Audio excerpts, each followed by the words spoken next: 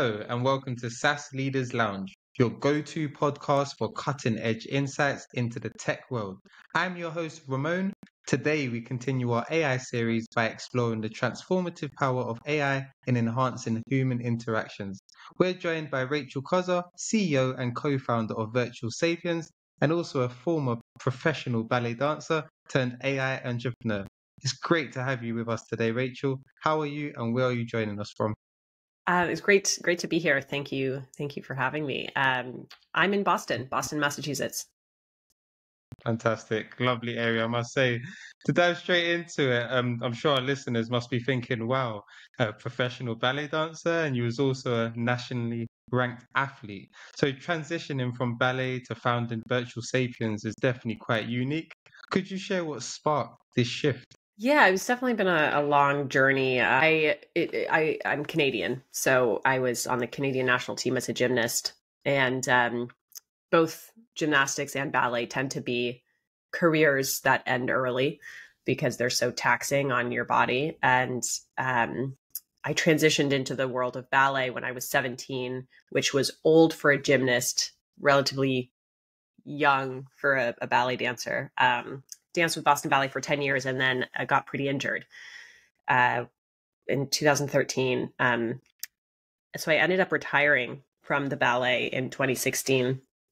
And I transitioned into a more traditional job, fundraising at Harvard University, and was just fascinated with the way that people in this more traditional workplace communicated and the way they used their bodies or didn't use their bodies.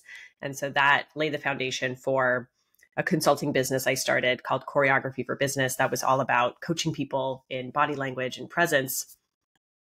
And then when the pandemic happened and video became the main way that we communicated, I thought there was a huge opportunity actually here to leverage AI, which I didn't know very much about at the time, to open up access to the kinds of coaching that I used to do in person, but to have the coaching happen during video moments, so in real time. Perfect.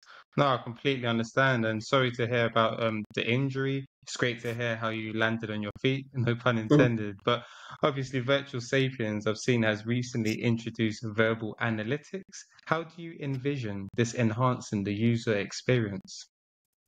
Yeah, so when we, taking into consideration my background, which is very nonverbal body language oriented, we started the company and we were strictly focused on computer vision. So the behavioral components of communication that are so distinctive on video, right? Because it's the main difference between video and a phone call is that video, you actually see the human. So the way the human shows up is very important. And at the time, most other companies were actually just focused on what was being said. And so we were very unique in looking at how people were showing up and how what was being said was being said, which was great. But then what we realized, and this happened in the past year, we realized that analyzing what was being said was actually table stakes, right? Like everyone was expecting it now. And so for that reason, we quickly included analytics on vocal components, things like speech speed, intonation variation, repetition, filler words, and then verbal analytics as well. So how concise are you being? Are you coming across with empathy in terms of what you're saying?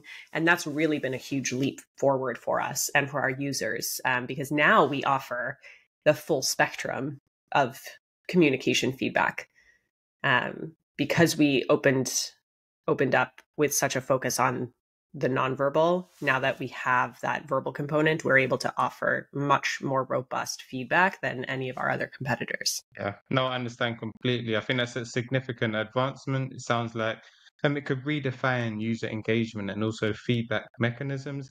How does Virtual Sapiens, you've touched on this in your answer just then, but in more detail, how do you use AI to improve virtual presence and also communication for your users? Yeah, so there are a variety of feedback mechanisms, is what we call them. So ways that users can interact with our AI to receive feedback. We have our in-call sidekick, which is an in-call coach. So if you're on a Zoom call or a Teams and you have your sidekick running, It's an application that runs on your desktop, so it doesn't join the meeting. It's not a bot. And Okay. you can get feedback in real time. So for example, if I was getting really excited and I was like moving close to the lens and maybe covering my hands with my face with my hands, my sidekick would say, hey, like take a step back, move away from the lens, take your hands away from your face, things like that. So I could actually get coached in real time. That's one way Yeah. that our AI provides feedback on communication behaviors in real time on video. And then we have what we call our presence portal, which is where you can go and practice. So if you're like, I don't want to have feedback in real time because there's a lot going on in a call, but I would like a safe space to practice. I have an upcoming presentation. I want to run through it. Or, I just want to get a baseline of how I'm showing up on video and see what blind spots I might have. Our AI does such a good job of reflecting back behaviors to you, right? The AI is very impartial. So if you're using hand gestures or you're not using hand gestures, or you're looking into the lens when you're talking, or you're not, like, the AI sees everything and can report back to you, right? Sometimes even if you watch a recording of yourself, it's hard to really understand what blind spots might be holding you back. So that's kind of how our AI works.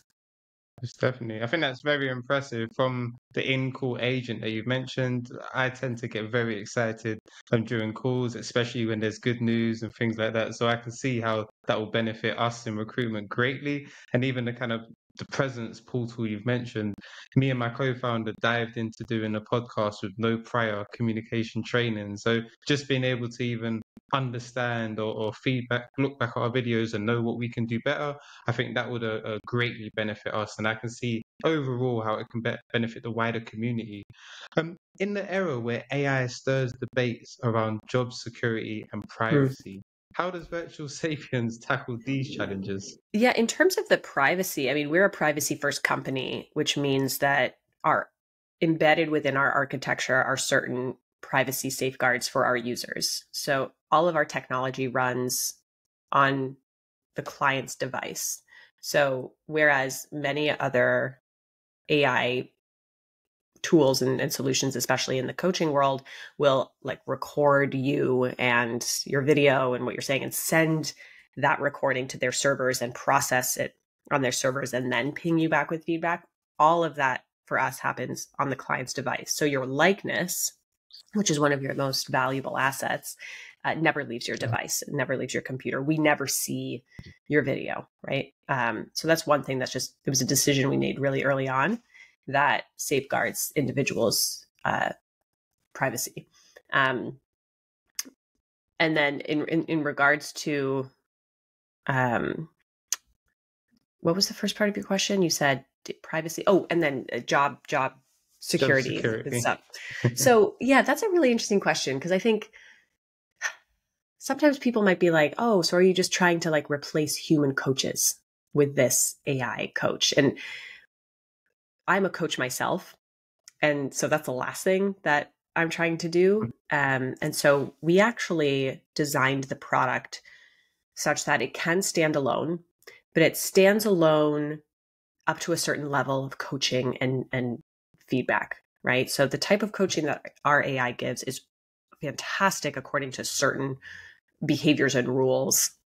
It's great for repetition and practice and ongoing reinforcement, but it's not necessarily going to get to the same level of personalized nuance and context that a human coach could.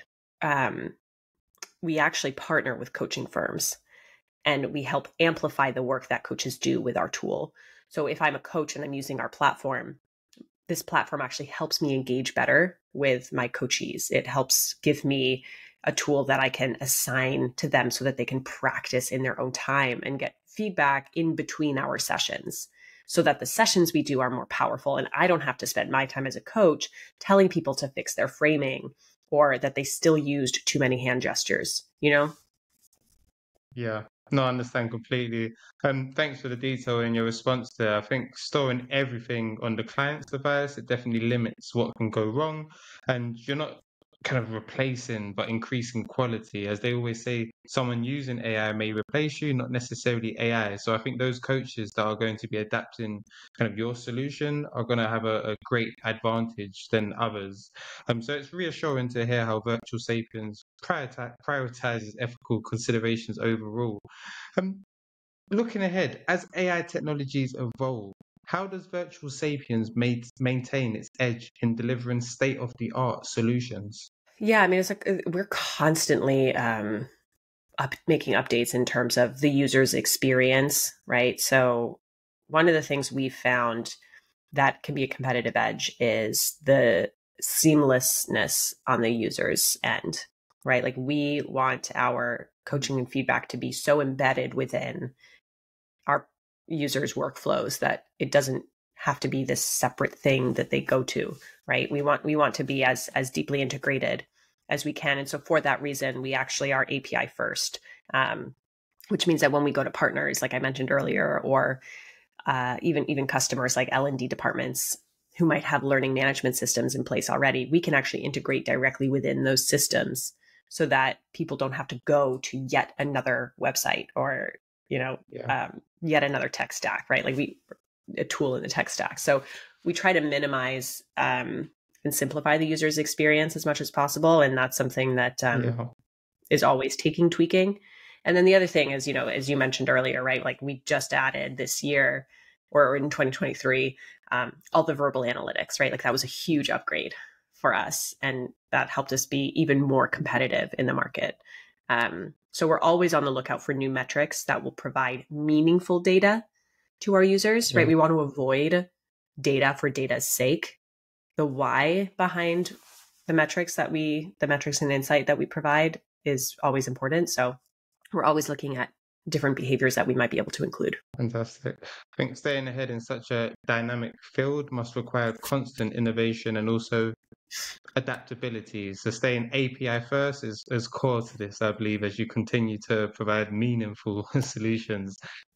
We did touch on ethics in the previous question, so I probably should have followed up this question after that answer. But what are some ethical measures Virtual Sapiens considers during the development of new AI-driven features? Yeah, I mean, where has the AI been trained is our like number one. Where and how has the AI been trained is our number one question and concern. We are a global company. We work across nations and countries, and so we have to make sure that the AI is representative of the different groups of people that we might be providing feedback to. Um, so that happens both in ensuring that the models that we're using have been trained effectively and across multiple ethnicities, races, et cetera, right? Like a human being is a human being, and we have to make sure that we're able to distinguish what is a human being from maybe like what is a guitar or like a chair, right? We don't want anyone to not be viewed as a human being. That's a number one concern. And then in terms of our AI, what we develop in house, making sure that there's we have to hit the right balance between being able to give people personalized feedback on the behaviors they're exhibiting without becoming too prescriptive, because we don't want users to come away thinking that the AI is telling them specifically how to behave, right? Like we want to always leave a little bit of interpretation on the user's part to take the feedback our AI has given them and say, okay, how am I going to actually implement that? I think that helps from an ethical perspective, because if the AI becomes too prescriptive, the conversation changes from, coaching and feedback to almost like a uniformity in communication, which is not what we want. Brilliant. No, I think ethics in AI is a pivotal focus. So it's pivotal how your company integrates these considerations from the ground up, as you've described. Now to move to more of our light-hearted section of the podcast to try and have some fun before we conclude. It will be great for our audience to know more about Rachel behind the founder of Virtual Sapiens. So to move to some quickfire questions, are you ready to start? Brilliant. Would you Ready? prefer cooking classes or painting classes? Cooking. Do you prefer Definitely surfing the cooking. internet or reading? Okay, brilliant. Do you prefer surfing the internet or reading a book? Reading a book. Nice. Do you prefer watching plays or musicals? Musicals. Nice. Attending lectures or workshops? Workshops. Brilliant, definitely. Homemade gifts or store-bought gifts? Homemade, definitely. That's one. That's a tip for the partner if he does listen to this. Comedy clubs or dance clubs? That's a hard one. I actually think now at this stage in my life, like comedy is more interesting to me. I've spent so much time in the dance world. So yeah, comedy. Brilliant. I thought that would be an interesting one to ask yourself. Nature documentaries or historical documentaries? Nature. Beautiful. Science museums or technology exhibits?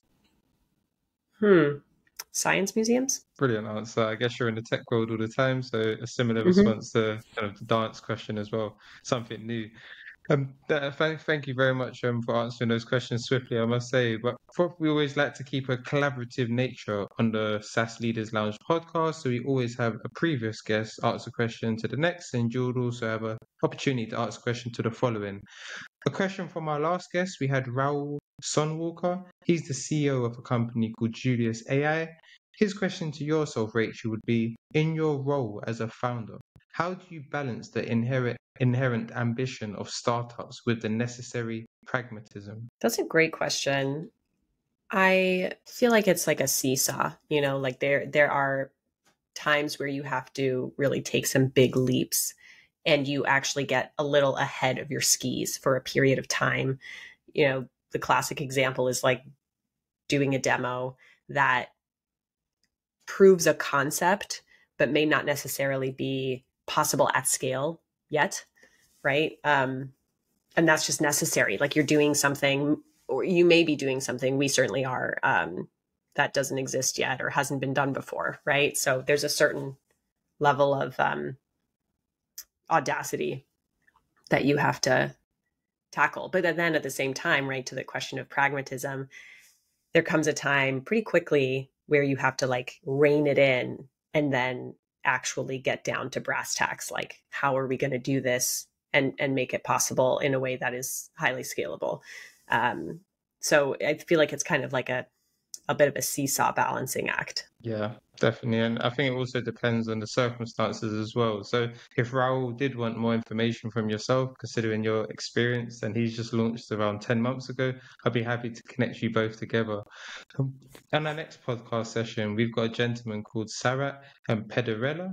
He's the CEO of a company called Hedgehog Lab. They're basically a human-centered global tech consultancy.